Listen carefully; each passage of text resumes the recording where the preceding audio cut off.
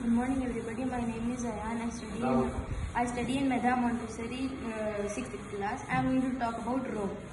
Rome started around 7,053 BC and ended around 476 AD. Romans had a passion of hunting and used to use the animal skins as trophies or use them as coats.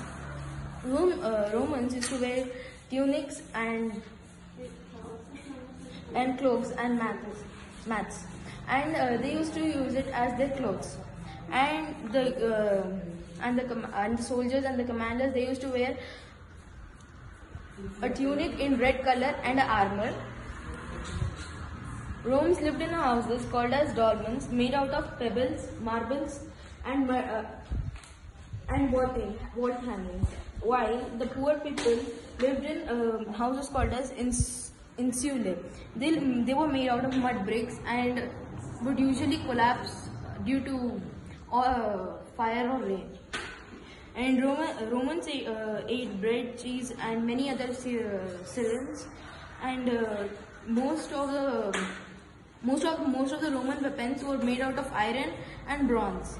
And some of the weapons were known as gladius and pilum, the most common weapons. And Romans had a Colosseum, which was the most famous which was very famous for its shows, and many gladiators used to fight, and the most famous Roman shows used to take place in the Colosseum.